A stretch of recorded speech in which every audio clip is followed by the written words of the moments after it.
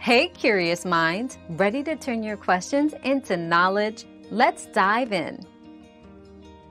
Seafood poisoning symptoms can vary but commonly include nausea, vomiting, diarrhea, and abdominal pain, appearing within minutes to hours after consumption.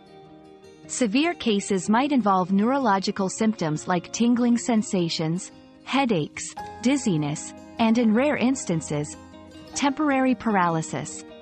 Immediate medical attention is advised if you suspect seafood poisoning, especially if severe symptoms are present.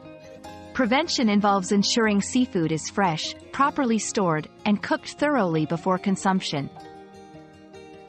Your daily dose of discovery ends here, but the journey of learning never stops. Subscribe and join us again for more answers tomorrow.